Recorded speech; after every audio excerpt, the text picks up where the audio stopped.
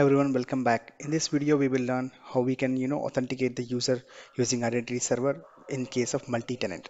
So if I talk about the last video, in the last video we learned how all about like the multi-tenant architecture. All right, so let's see. So this is the same code which I have already explained in the like a couple of videos when I was explaining the identity server 4 demo. Okay, so there is not any, there is not much change in this. So if you want to see how to, load the users from the DB, then you can check it out that video. I'll put the link in the description, by the way. So there is no change. I mostly added something called tenant service and the user management persistence. So what these two things will do, so whenever anybody is trying to try to authenticate using this identity server, then there is a method inside user detail service which will be get called. Okay, so what this method will do, it will check whether the user is from a master DB or a user is from a tenant DB. Depending on that, it will load the user from the DB and then create a token and return to the caller. That is this much. The limitation is this much, and the user management service is just the repository layer. So where if you can see there is something called master DB tenant and master DB user. Similarly, so if user is a default, like the application user, then it will be in the master DB. If the user belongs to any particular tenant, then we have to use this repository, and depending on it will make a connection to that particular DB and then load that user. This much only. All right, so let me show you DB as well first. So by default, you can see there is a default DB which the name is infinite PC underscore master DB. And if you check the startup of this solution, yeah, it's over here. You can see the same I mentioned over here. So that means there is a default setting related to tenant configuration and the users. Default users will be in the master DB. Then we should create tenants and then user inside the tenant. These things we will be doing in the coming videos also. If I go back to the architecture, so I am talking about this layer right now, and the default users will be in the master DB, which is nothing but this guy, and the other respective users which is belonging to the any particular DB, so it will be here or here, right? And for the client tab, we will be using the Postman for now.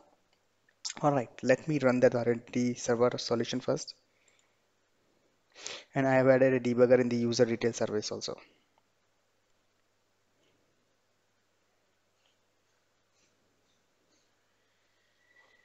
Okay, let me try to copy default admin, which is a default user from a master DB. Let me try to authenticate.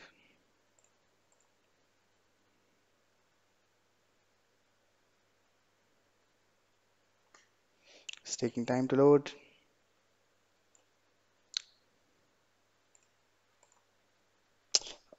Okay, Redis connection failed. Okay, my mistake.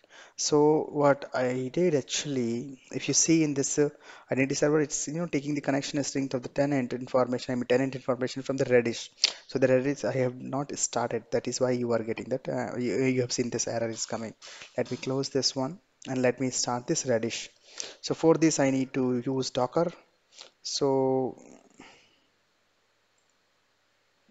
since I'm running everything in a Windows machine, that's why I have installed Docker Toolbox, and there I have downloaded the Redis image.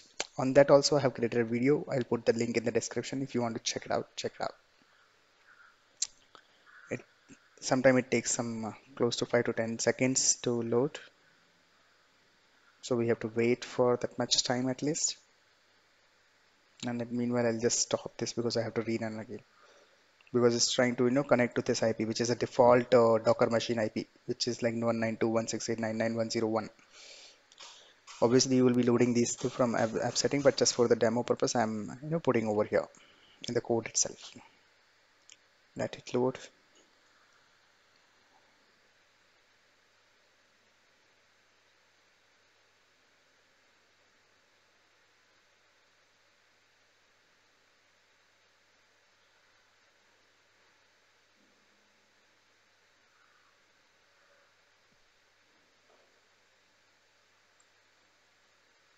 If you want to check the configuration of this machine, you can use this command.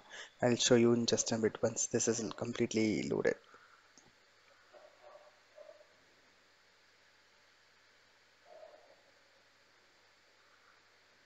Anyway, you can see the default IP of this machine, Docker machine is 192.168.99.101. which is same if you can see over here. All right, and it's still doing something.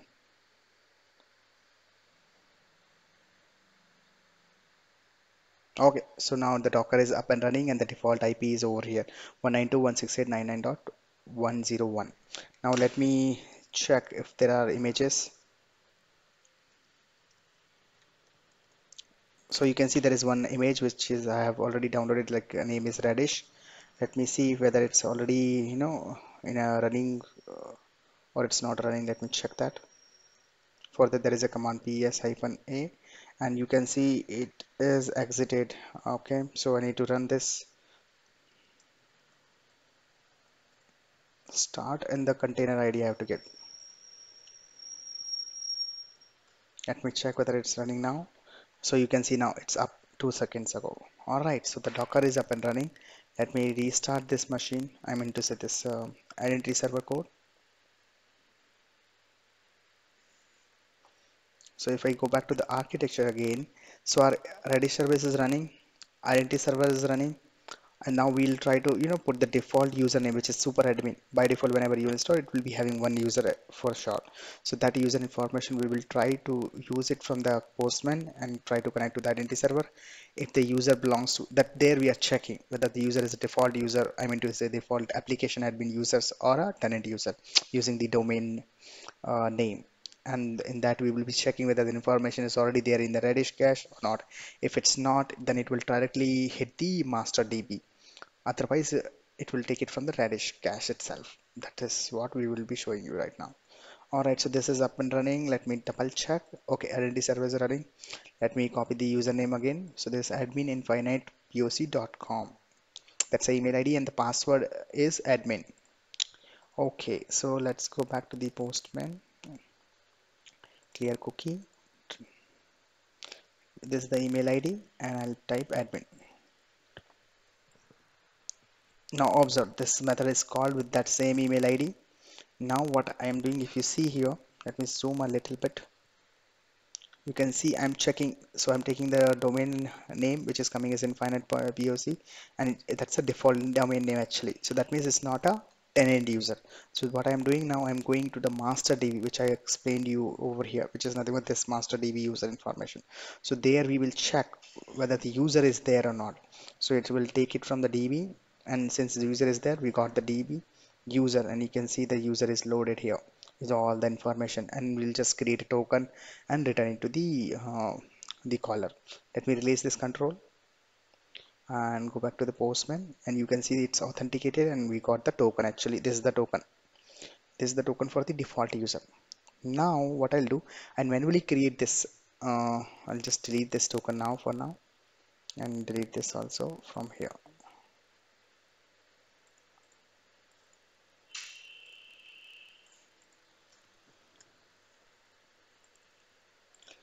Okay, so if you go back to a DB and see the tenant I have manually created, I'll be creating a separate application on that, how to create a users also in the DB and the tenant as well as the tenant users. So this master DB is only holding the information of tenant. So if you double click on that, this is a default tenant I have created, and the company name is you can see XYZ Limited 123, and this is the connection string, and the database name is tenant underscore XYZ, whatever is the domain name, except the dot actually. Okay, and the real domain name is this one. So if you create any new user, so the new user at the rate 123.com will be the user email ID. Okay, so this is the tenant information and the DB name is this one. So let me create a database on this name. Manually I'm creating in this video. In the coming video I'll be creating from a different application altogether. So let me create a new database. So you can see that database is created. Since the user collection is going to be same, so let me copy the name of the collection, which is this one.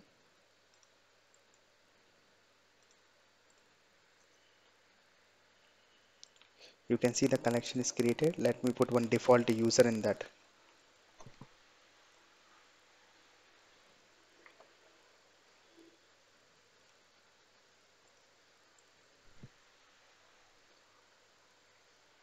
Here I can say again admin. So default will be admin and the password will be, let's say, admin. Okay, because the default will be like first user admin. Later on, we can disable this one and then create a new users at the rate xyz123.com.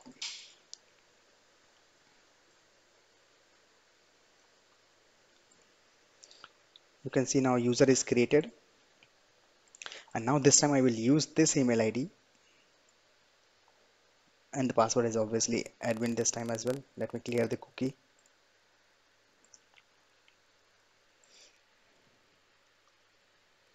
Login. Now observe.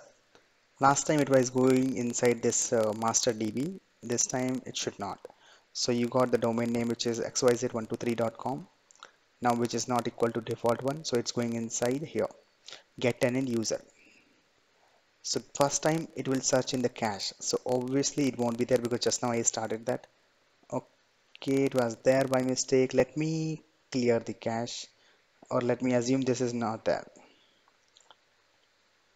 because it was already there. So I hit this TV automatically. You can see, and before that, let me clear this right away. So there is an application I have already created, so that I should explain you.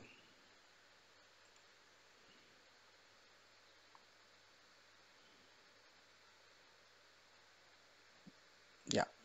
So there is a one more application I have created. On that also I have created a video like how to see the cache information, what is there in all the DBs and all. Okay, so since I was already trying this, so that's why the cache is there in this Reddish cache with the no expiry. So let me run this application first so that I can clear the cache. Here also it's running on the same thing. Let me connect it. Okay, so this is the same email ID. So let me delete this actually. Okay, so now it's deleted. Let me check. Okay, this time cache is cleaned. If I go back to the older application here, if I try now, it's coming as null. So that means there is nothing in the DB. I'm in the cache DB. So that's why I'm hitting the master database. You can see xyz123, and right now also there is nothing else. If I refresh, nothing. So first I'm taking the information from the DB, and I got the connection information for the tenant. This is the connection ID and the name and the domain name and the pass, or what is so called that email ID, support email ID and all stuff like that. And the connection is as well. Okay, so after that what I'm doing, I'm just saving into the cache this time. If you see, I'm calling one of the method called set. So once that is set, now the tenant information saved, and then I will hit the tenant DB. If you go inside, you see it's going to tenant DB user management, and there I'll be fetching the user information. Since user is we already added manually in the DB, and we got the token now. See, it's authenticated. If I proceed, you got the token. Let me clear this again and I'll show you one more time. Clear cookie. And if I refresh this one, you see again the data is there in the cached Redis cache. This I have manually created. I'm like create because the if you download from the internet that has some expiry time, so you won't be able to use for a longer time. So that is why this is the application I created. This also you can download from a kit. I will put the link also about this one, and video is also there on the same. Let me authenticate it again. Put this email ID, same password, login. Now this time you observe, it should get the information from cache. You see the cache is there, so I'm not hitting the DB, and you got the information of the tenant DB information, and I'm just releasing the control now, and you got the token again. Simple, right? Alright, so in the coming video, I will be explaining you how to, create a user, create tenant, and users also in the tenant. So the most probably that will be in this microservice too. So in this video, I covered only the client application making a call to the identity server using the Redis cache. We are trying to get the tenant DB information and just generating the token and returning it back to the client so that it can use for the all the future requests. That's pretty much about this video. Thank you very much.